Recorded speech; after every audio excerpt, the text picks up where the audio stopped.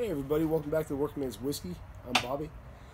Today's review I'd like to do is Johnny Walker Blue. And guys, this is a lot more expensive than what I usually review on here. I was actually fortunate. My uncle invited me over for a cigar and some scotch here. Uncle Ole, and this is a very special occasion, very special stuff. To usually find this stuff, probably at the very least mid hundreds, 150, all the way up to 220 bucks, 230 bucks. So pretty expensive stuff. Very, very good stuff. Johnny Walker's probably the most well-known, most popular blended Scotch whiskey there is in the world. And we've reviewed the red.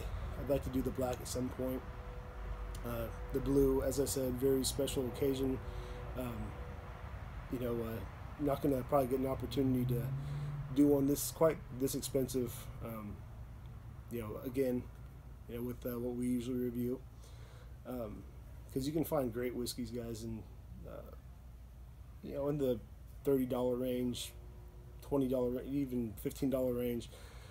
And anyway, this is by Diageo. Johnny Walker's been around a long time, 1820. Several varieties, and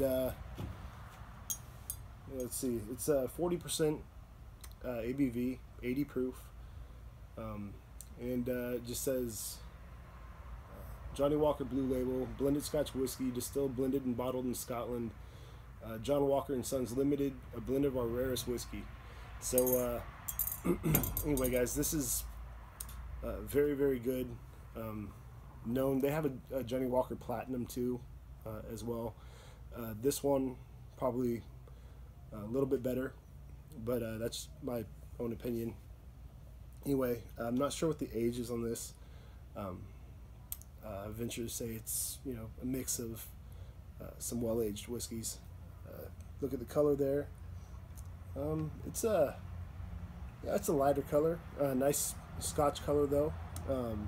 Different grains, not so much barrel char and all that. So your typical kind of light color for a Scotch. So let's give it a smell. And on the nose, you get a lot of that malt, some light fruity and floral notes as well. Almost kind of a rosy type smell to it. A little bit of leather, a little bit of wood, but not too much, and just very little burn on the nose. It's a very nice nose on this one. Let's take a taste.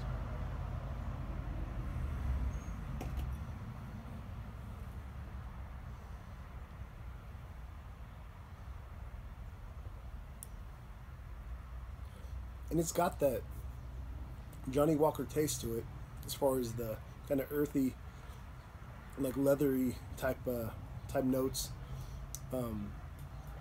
but so smooth. Those floral aromas and kind of light fruit flavors come out. It's just a very elegant whiskey, very elegant taste. I'm a big fan of the red and the black. The black is probably my go-to as far as Johnny Walker. Reasonable price, about 30 bucks, and just very good to drink straight or to mix. This one I'm not mixing with anything, and I don't suggest you do either. Just very, very good stuff. If you guys, this is the working man's whiskey, but this is more here. I'd say this is more of a retirement whiskey, something to stash away for for a nice celebration. We got this was 4th of July weekend. Today's the 3rd, tomorrow's the 4th, so happy 4th, everybody. if you got something special to toast with, suggest you maybe try this out if you can. If not, then whatever you have. Hope you all have a great holiday, safe holiday, and God bless America. And until next time, cheers.